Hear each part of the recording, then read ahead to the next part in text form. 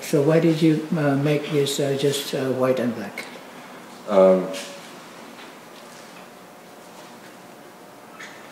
You usually have color, but not this one.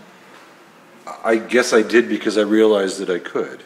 that it could have all of the information that these other paintings have in terms of overlapping shapes. You don't even have gray here. There's no gray. I didn't need it. I could show all of the.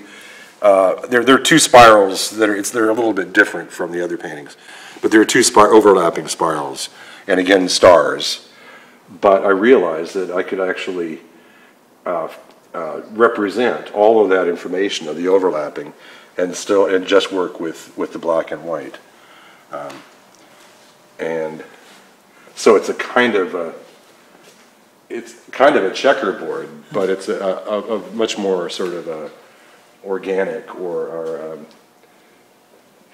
psychotic checkerboard, I guess I'd say. Now this piece you just added two more. Yeah, I just added two more colors, really, yellow and yeah. With this painting, the yellow is the background, and it's black. There's a spiral of black stars and a spiral of white stars, and where they overlap, they make the gray.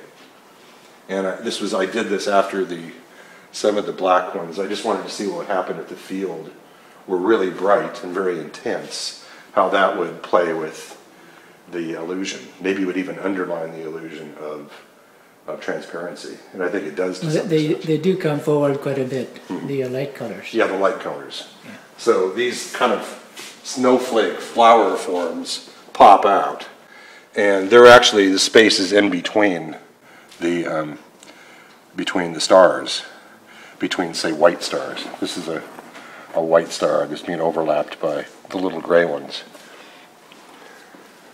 This painting changes a lot when you see it close up than at the distance too.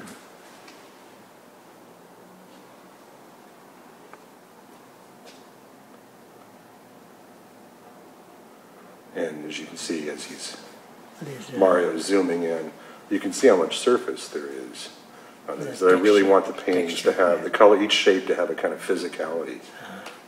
Even though I'm trying to create these sort of delicate illusions of translucency, I still want the illusions to have to be embedded in paint.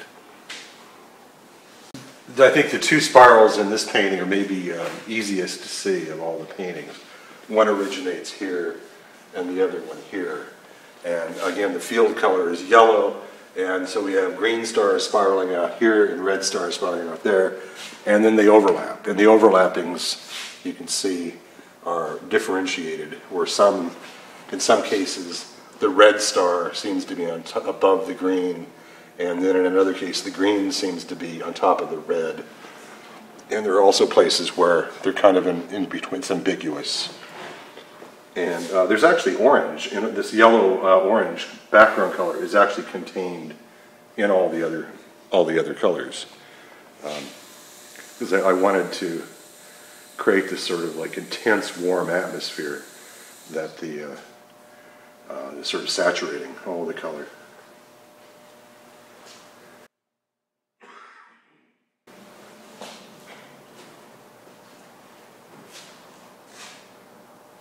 How about this piece? I first showed this in 2006 in a show here at the gallery. It was called The Pacifist Potential. And it was a show of both work by gallery artists and invited artists, work on the Iraq and Afghanistan wars. And for this, I pounded a nail, at the time it was exhibited, I pounded a nail for each U.S. military death in Iraq and Afghanistan. And when I first showed it, I think the nails came down to about here. And then I've shown it 3 other times since, in my last solo show, and once in Walla Walla at the Carnegie Gallery, and then again now. Where do you get your latest figures? I get it from a website called iCasualties, and they keep daily track. I don't look every day anymore, but I keep a notebook and and there's also a tally on the side here of all the numbers. So as of that date, that's the total number. And as you can see, I'm getting close to the bottom of the word. Play on the word, the number and pounding instead of counting. And pounding, Yeah. Right. And pounding, right. So I hope that I can end this project soon, but I don't have a great deal of optimism on that. The paintings here in the window represent the two bodies of work. The one on the right is a linear study for the cubic knots, and maybe it shows a little bit more clearly the what's going on geometrically with it. I like how clean this is. Well, you know, do you? Like flat, clean paint, not painterly? Yeah, it's actually probably the only painting that actually, I use masking tape to mask off those lines. And it's probably the only painting I've made since graduate school that I used tape. I decided I didn't like that kind of an edge, but I wanted it to be really clear and crisp. And this one? And this one is bipolar coils magenta, and it's the overlapping of two spiraling star patterns, and against a magenta, deep magenta ground. And so the pinkness of this, each of the single layer of stars is this pink, and then where they overlap, it's the white. So why are you so hung up on these spirals? What is it about spirals? Well, they just provide a way of kind of creating gesture in the picture that I just find really fascinating. You know, it both kind of activates the surface, and it also provides a kind of an armature that I can build the geometry on too.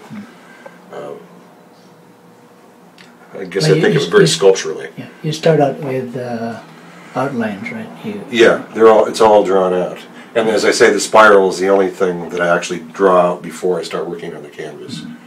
And then I come and do all the other triangulation that leads to the stars afterwards. But yeah, I mean the spiral, it has so many connotations for me.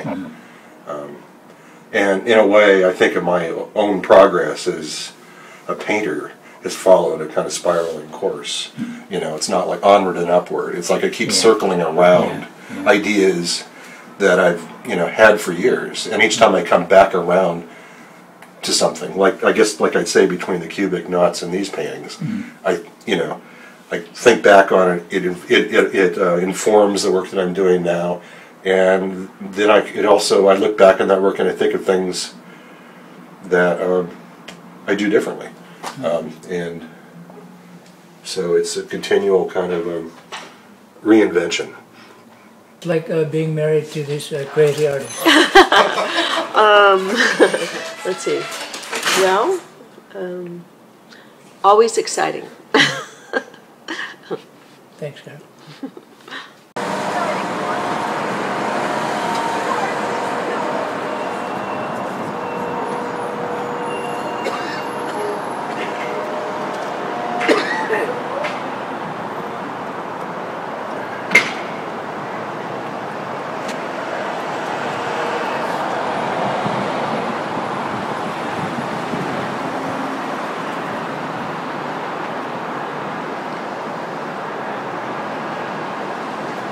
Any last words?